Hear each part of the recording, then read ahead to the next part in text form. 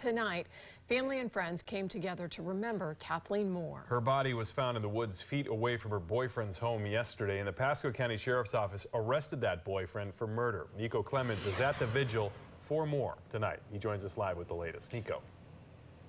Hey, Josh, Jennifer, that vigil ended a couple hours ago, but the candles are still burning for Kathleen here. A very emotional atmosphere tonight. People gathered here on Carmel Avenue in front of Knapp's home. And they hope her tragic murder sends a message. So we're going to find our answer through prayer. We're going to find our answer through the word of God. A family and a community are heartbroken. She do have an army still out here that's going to forever represent her, from her co-workers to her friends and her family. Brittany Kendrick says everyone loved her cousin, Kathleen Moore. And who wouldn't? She always had that smile. She always had jokes, always loved everyone. That's why this is so hard to know that she had to face someone like him on her own. The Pasco County Sheriff's Office arrested Colin Knapp for Moore's murder. They eventually found Moore's body in the woods, 50 yards from Knapp's home. It's in front of that same home. People came together to light a candle in her name.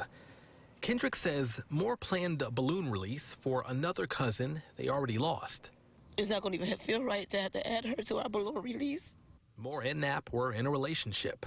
Her family and friends hope others in a similar situation learn from the tragedy. Any women out there that's going through any domestic, please get out of it. It's not love. It's not love. It's not worth your life. A life taken too soon. All they have now are memories. And I really hope her boyfriend gets the justice he deserves, because he did not deserve to take someone's life. He doesn't play God.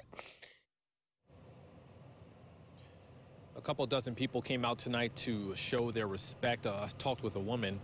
She came from Tampa, didn't know Moore at all, but again, just wanted to be here with the family and show them, again, honor and respect.